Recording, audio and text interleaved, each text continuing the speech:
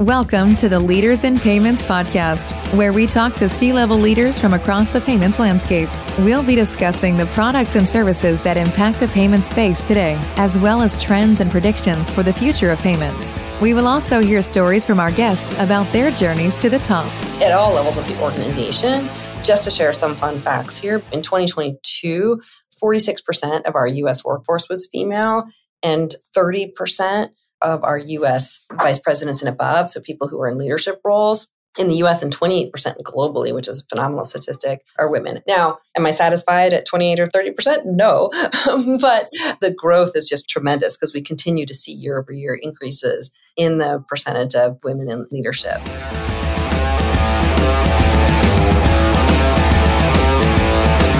That was Clover Network's CMO, Andrea Gellert, and she is my special guest on this episode 237 of the Leaders in Payments podcast, and I'm your host, Greg Myers. Andrea earned her very first dollar selling avocados with her neighborhood friend.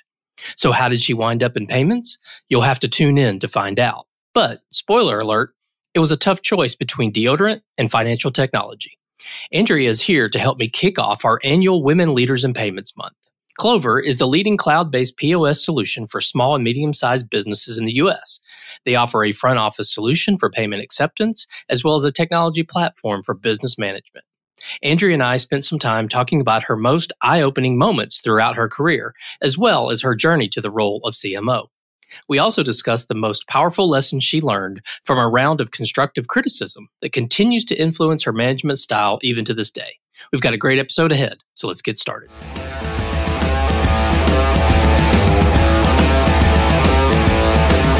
Hi, Andrea. Thank you for being here and welcome to the Leaders in Payments podcast. And more specifically, thank you for participating during Women Leaders in Payments Month. Hi, Greg. It's great to be here. Thanks so much for inviting me. Absolutely. So first, tell our audience about your role today, and then we'll kind of rewind and talk about your journey to where you are today. Absolutely. So I am currently the Chief Marketing Officer of Clover. And for those of people who don't know what Clover is, we are the leading cloud-based point-of-sale solution for small and medium-sized businesses in the United States. So when you go to pay for something and you want to use your card or any other form of payment, that's kind of what a point-of-sale solution does. And it manages not just that kind of front office activity of taking payments, but also really provides an overall business platform for small businesses. So that's what Clover is. And we're a part of Fiserv, which is a global financial services technology provider. Great. So where did you grow up and what was your life like growing up? I grew up in Los Angeles. So I am a California girl at heart and had a really great childhood. You know, LA in the 70s and early 80s was a very special place. It was still more, I would say, small town than large city. And I grew up in, I would say, a pretty progressive environment, very oriented towards girl power oriented, both at school and at home. Spent a lot of time, as you can imagine, outdoors. I love the outdoors and kind of try to keep some of that LA-ness about me at all times. So when you were growing up, were you more like the lemonade stand builder, the entrepreneur type, or were you more like the planner or organizer of the Friday night out with friends? You know, Greg, I was a little bit of both. I actually earned my very first dollar selling avocados with a friend of mine, a neighbor of mine who lived up the street, and she had avocado trees in the backyard, and we set up the equivalent of a lemonade stand, but for avocados. Nice. on the corner in our neighborhood. But I was also an organizer. I think I tend to be a fairly structured person and do like to corral people. So I think, you know, I was also a bit of definitely the planner for sure. Okay, great. So next question is around your very first job. So I always like to share mine's kind of a unique story. My mother worked at a university, a small college in Birmingham, Alabama, and I was 15 and they needed a person to wash the pots and pans in the cafeteria. So that was my first job when I was 15. Went to work at 10 and got off at 2 during the summer and washed pots and pans. So curious what your very first job was.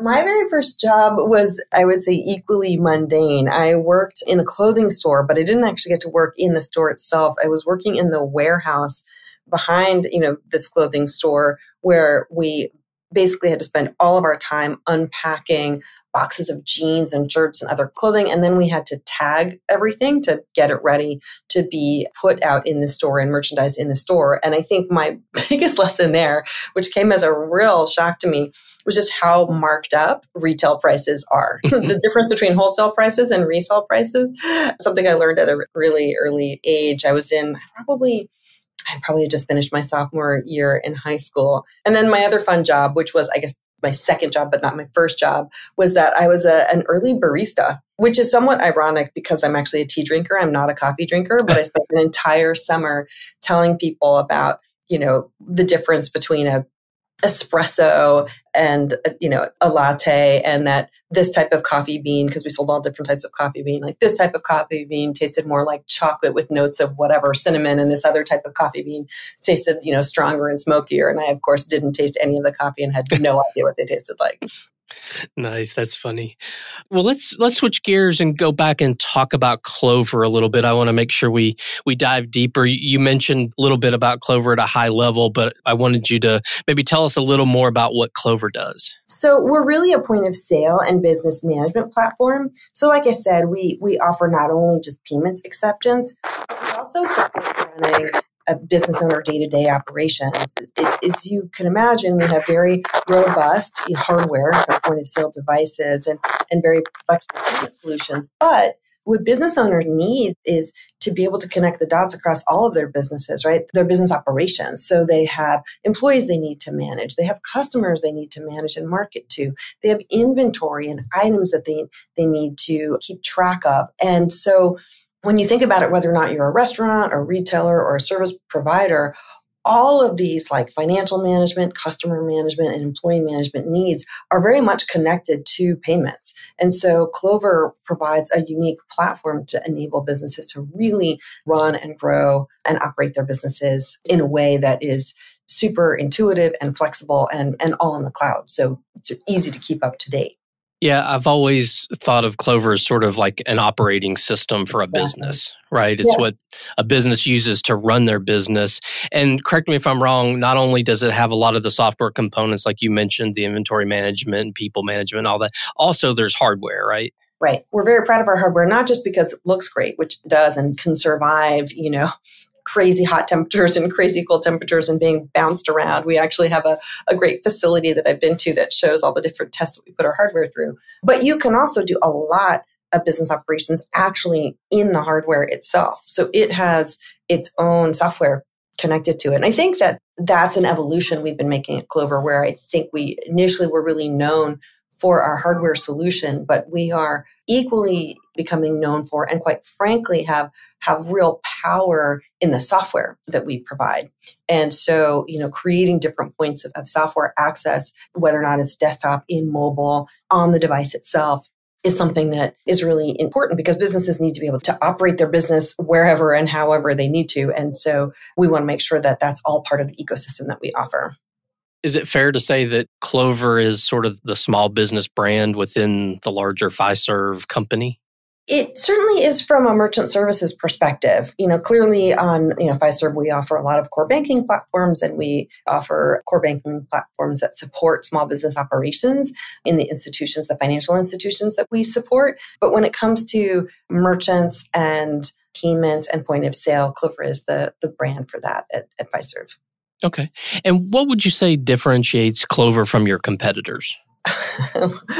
We're just simply better, Greg. I think the head of our business, my boss, I think said it best, which is that we have the best combination of service, solution, and value in the market. Our platform provides tremendous flexibility across the applications that you can load into it, the software packages we have, the flexibility of our hardware. We also have a really differentiated services model. We have actual people on the street, over 6,000 people in market there to do nothing but support our merchants and help them get the most out of our services. And then we're very focused on championing small businesses in the communities that they are in. We know and understand just how much grit and determination it takes to run a small business, and that really inspires and motivates us. And so we invest in and partner with community organizations that support small businesses. We have small business incubators and grant programs and other developmental resources. And we do this through partnerships like our Back to Business grant program, but we also have programs like our Clover Academy and our blog to really help educate merchants in areas that we know they need help on. And listen, underpinning all of this is that we have the backing of Fiserv, which is a global powerhouse, right? And recognized leader known for consistency and stability. And so we have this just amazing commitment to provide, I would say, like an enterprise grade solution to small business, which is completely differentiates us in the market. And being somewhat of an outsider, although I'm a payments person, I've always seen Clover as being, having the relationships with their merchants as opposed to, a lot of payments companies can fall into the trap of being very transactional, right? They see it as clicks as opposed to relationships. And I've always thought Clover sort of had that. You kind of named all the things you do to support the communities and support the small businesses. So to me, the way I compartmentalize it is that it's very relationship oriented as opposed to transaction oriented. I like the way you say that, Greg. That might be my new favorite way of describing why we're better. Yeah, I think that's right. We believe in having a human connection with our businesses, and we do that both in terms of accessibility, right, to people here at our company and the accountability that people here have to small businesses, and also just making sure that our product is intuitive, right, and feels like a human designed it, right, somebody who understands what a restaurant needs or what a retailer needs or what a gym needs. That's our way of showing up as human as well. So where do you see the payments industry headed, say, in the next 2 to 3 years? I think that in the next couple of years, it's really going to be about convenience, how to streamline that customer journey. How do you eliminate as many barriers to customers buying as possible, right? Because the less friction, the better. I think trends like omnicommerce will continue to grow and expand. Consumers are just expecting it to be easy to buy whenever I want to, however I want to, with whatever payment I want to, whether or not that's Apple Pay or we just launched Apple Tap to Pay, or in addition to digital wallets, it's buy now, pay later. It could be different forms of currency. So I think whether or not it's online or offline, I think that absolutely those trends are going to continue. They've already started, but we're seeing them accelerate. I also think this notion of improved security practices are going to be really important. We all are thinking about data and privacy and system security. And I think people want to make sure that their systems are keeping up and staying ahead of the trends to make sure they're not inadvertently in a cyber situation or in a fraud situation. And so we are obviously doing a lot of things, and we already do as part of Fiserv to, like I said, part of our kind of enterprise grade is our focus there. But I think that's going to continue as well. Any thoughts about maybe get the crystal ball out and say 10 years from now, where do you think things are headed? From a payments perspective or from a like how people are buying perspective or both? Yeah, I think it's all commerce, right? What changes do you see happening in the 10, there are things like I thought we were headed down a path where crypto was going to become a method of payment, and we've seen that practically stop, right? It's more now of just of a potential investment, and the whole concept of using crypto to buy everyday things is maybe going to happen in 10 years, but that has slowed down. And blockchain being part of business, maybe not so much in the small business space, but certainly in payments overall. And, you mentioned some of them that I think are 2 or 3 year things, but they're also 10-year things, is continuing to remove friction from the buying process. There's still tons of friction in times when certain payment type things don't work, and you just kind of scratch your head. And that's even with large companies, thinking of larger franchises and things where you would expect a simple payment to work and it doesn't. So, I think those are the type things that I'm kind of thinking about. It's funny, when I try to think about where things are going to be 10 years out, I tend to look at my kids who are sort of young adults at this point and look at how they view the world and how they move around the world. And I think for the most part, they don't even need a physical wallet anymore. Everything's on their phone. And I don't know where that takes us in 10 years, but I think that trend of you're just going to be connected constantly and in real time to the transactions you want to make and the things you want to buy. It's moved already from their phones to their watches, and who knows where it will go from there. But I think this being tethered to a desktop, being tethered to a computer, being tethered to a physical wallet is only going to get more and more diffuse in the next 10 years. Yeah. I think that's all I can commit to on the 10 years. Yeah. I've always said as soon as all the states go to a digital type driver's license where you can, show your driver's license on your phone, that'll be the day when no one carries a wallet anymore, right? And it's starting. Yeah, it's going to be here for our kids, no doubt. Right. All right, well, let's switch gears a little bit and talk about you and sort of your background. So tell us about your journey, how you became the CMO at Clover, maybe a little bit about your background, and then how you got to Clover. Sure. I'm really old, Greg. How much time do you have? So, listen, I joined American Express as a summer intern. I had been making the decision as a summer intern about whether or not I wanted to go to American Express and focus on financial services or go to a consumer packaged goods company. And I was really struggling with the decision, but I came to New York to talk to both companies. And at American Express, the summer job was to be working at what's now open, so the Small Business Services Group, which really was a card issuer. So it was all about issuing charge cards for small businesses. And the other opportunity I had, and I won't name the company, was to work on some type of consumer product. And the person who I had spent the most time with, who I think the job was going to be with, was responsible for deodorant. And I walked into this gentleman's office, and he had deodorant everywhere, right? Because he was product manager for deodorant. And I remember thinking, listen, I think deodorant provides value in this world, but I don't think I want to spend my time thinking about shelf feet and shelf space of deodorant. I like this idea of having a longer term value proposition to focus on, and how do you develop a deeper relationship with a customer over time, because you're so integral to their day-to-day kind of operation or the day-to-day business model. And so I ended up making that call, and I didn't expect that was going to be my decision, actually, Greg. I thought for sure I would do the consumer products thing. That had been my focus at graduate school. I really thought I was going that direction. So I surprised myself by switching gears and ended up spending 15 terrific years at American Express. I worked my way up in marketing and strategy and account development functions across both open as well as the merchant services division. And then from there, I made my way through other companies. I really wanted to take a turn in earlier stage companies and spent several years in early stage companies, ultimately becoming the Chief Marketing and Revenue Officer of On Deck, which was a pioneer in the online lending business industry for small businesses. And then I joined Clover in 2021. So that's the 5-second overview of my career. So what drew you to Clover?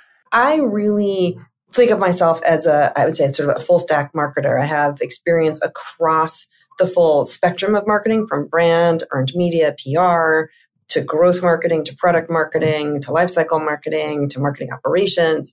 And the opportunity to become the CMO of Clover and really bring my expertise in those areas to a business that was still in financial technology, but had this really interesting combination of hardware and software to support small business was really motivating for me and really exciting for me.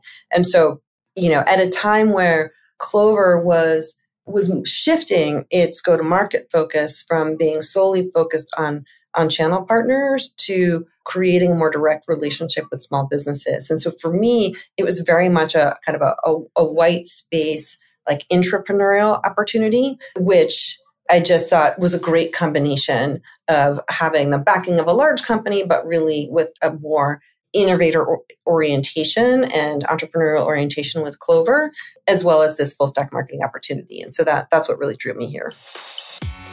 We've all heard the terms embedded payments or integrated payments. And of course, it's a huge trend in our industry. But the truth is, there's so much more to the story. So in collaboration with NMI, the fully integrated payment solution built to scale, we've launched the Be Solid campaign, where we're exploring embedded finance with guests from leading companies like KeyBank, Bain Capital Ventures, and more. To listen to the latest episodes, visit leadersinpayments.com or nmi.com/resources/podcast. In a world full of squares and stripes, be solid. Obviously, you've been very successful throughout your career. So what are some of your guiding principles? I have a few. I think the first one is always make sure you have defined goals, right? You've got to know what the end game is. You have to start with the end in mind.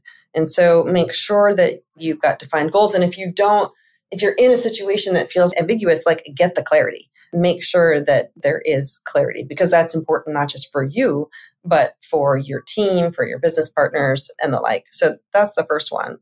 The second one is pay attention to the customer. I know that sounds really basic, but it can be harder to keep yourself focused on the customer than you think, right? Because the work can sometimes get in the way, or different teams can get in the way, or different challenges can get in the way. And it's easy to get caught up in the product or the numbers or whatever and lose sight of who your customers are and what's happening with them and what your competition is doing, to help them or not help them. So second one is definitely pay attention to the customer. The third is about empowering your team. I mean, I was, like I said, was really fortunate to grow up at a company that, like American Express, that really believed in professional development and coaching and training development. And so I think there's the side of empowerment from a team perspective, which is about strategy and setting a vision, that it's important that people on your team know what winning looks like. So that's the first part of empowerment. But the second part of empowerment is the coaching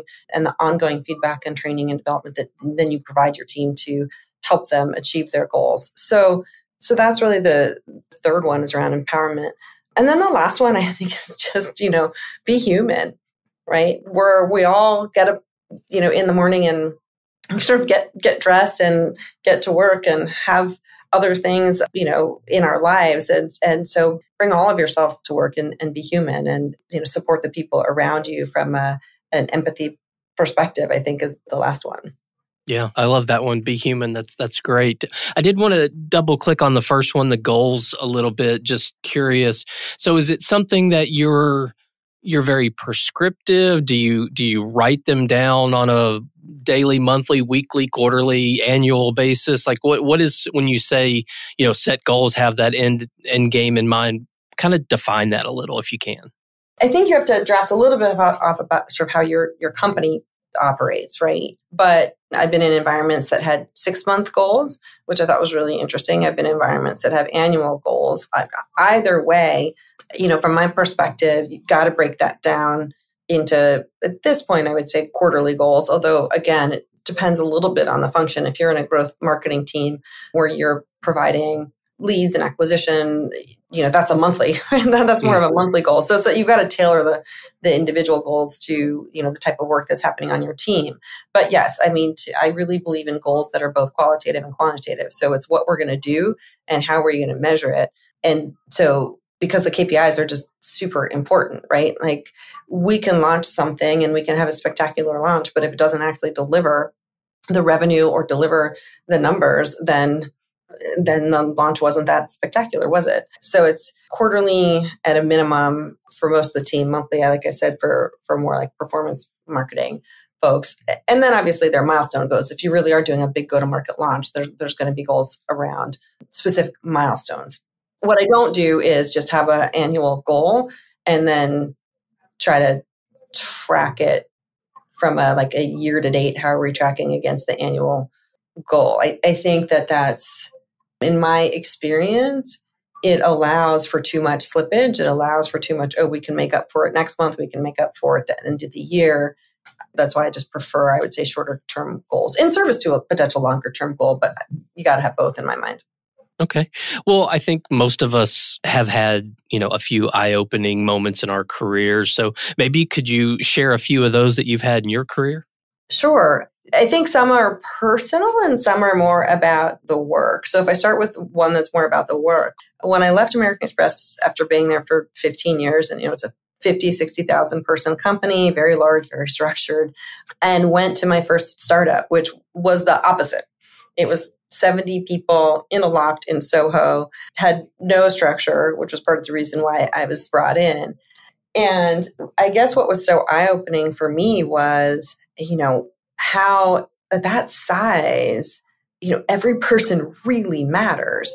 And you have to make sure that people's attentions are focused, because it can be, people like being in startup environments because there's lots of possibility, which is great. There's lots of possibility, but you can't explore every possibility. Otherwise, your efforts get diffused. You can't advance the business. And so it was that real eye-opening experience where it was like tons of exuberance and excitement, but then also a bit of chaos. And so how do you create some structure so there's not as much chaos without losing the energy and excitement and, what it means to be in an entrepreneurial environment, I think was a really eye-opening experience for me. I think, it was also really eye-opening because it's where I first learned about kind of just how tech kind of truly works, what it means to be so close to rapid innovation and that kind of pace of change. And what I've really kept from that experience is how to create that energy regardless of the size of the company that I'm at. So I think that was my first, I would say, like one eye-opening experience I've had.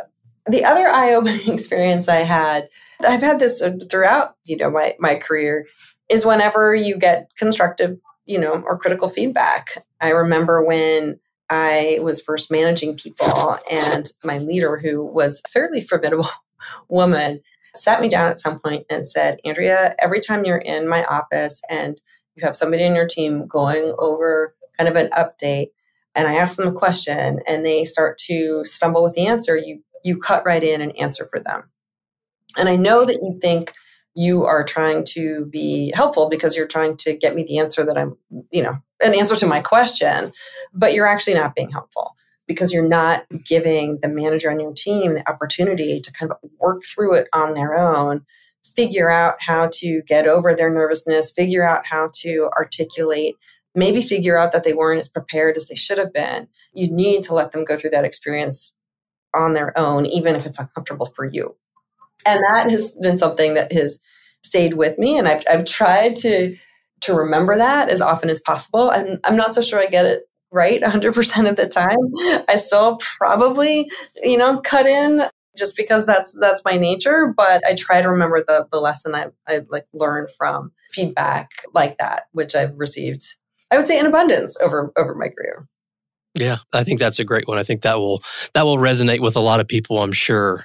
What advice would you give someone, let's say they're coming out of college and they look at the payments or fintech industry and they say, hey, I want to have a career in this industry. So maybe it's someone that you're hiring right out of school in your current position, and they come to you and say, hey, I want to build a career in payments. What do I need to do to be successful? What would you tell them?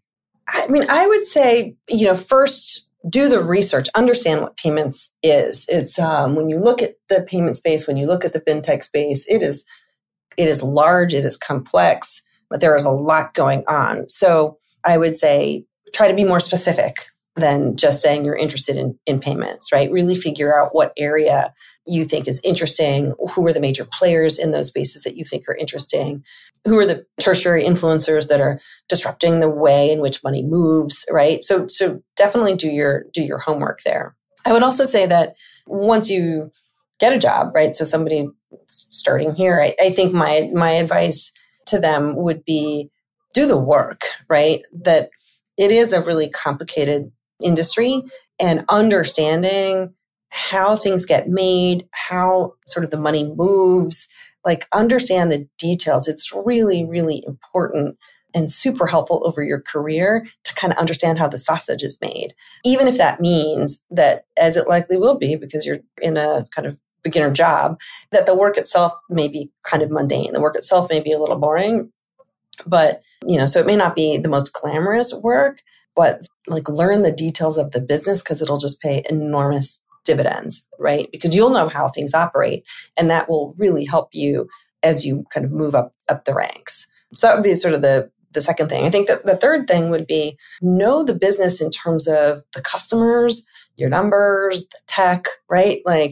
Just get to understand all of those dynamics, and particularly, and again, for somebody like me, particularly get to know the customers. And do that by talking to customers, do that by talking to sales teams, do that by going on the various online forums, following social media, like really, really get to understand the customers, because all of these things will help educate you as a new kind of leader in payments, but it'll also enable you to think more strategically about the business and, come up with really creative ideas that will help you in your job. I think that's all very, very good advice. Well, let's wrap up with one final question. Talk about what Clover / Fiserv is doing, to help and, foster an environment where, women can bring their full selves to work and be successful. Yeah. And overall, I would say Fiserv is just a super impressive company when it comes to its commitment to diversity.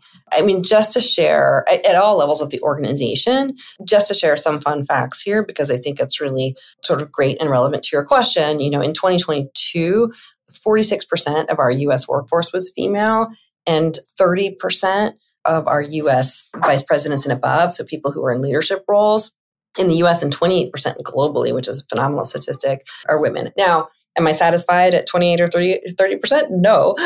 But, it's the growth is just tremendous, because we continue to see year over year increases in the percentage of women in leadership. And these statistics and these sort of fun facts don't happen by accident, right? Our company is just really committed to building powerful solutions, and recognizes that having diversity of background and thought and experience, and certainly gender, is key to making sure that we have the best solutions. And so we have really an impressive group, I would say, of extremely talented, smart, hardworking people here. And a significant portion of them are women. And to further their opportunities, we have programming throughout the company. We have Women in Tech. We have our Women's Impact Network, which is an employee relationships group. We also have this amazing program called which is a Leading Women program that is I think it's almost a year-long or 6-month-long program for women to have a learning agenda. And it's just a phenomenal program for women to develop critical skills to enhance their professional growth. Those are the types of, just to give you a sense of the types of things that Fiserv does that, obviously as part of Fiserv, Clover and women in Clover participate in. Well, Andrea, we've covered a lot of ground about Clover and you and sort of, your view on advice and women leaders. Is there anything else you'd like to go over before we wrap up? No, I think that the payments space is an extremely exciting one. I think that the point of sale space, I would venture to say, is even more exciting because it includes payments as well as so much more. And I think it's always been a space where women have flourished, and it's great to see the trends just continuing. So I really appreciate the opportunity to talk to you during your Women Leaders in Payments Month about both. Great. Well, I know your time's very valuable, so I really appreciate you being on the show today.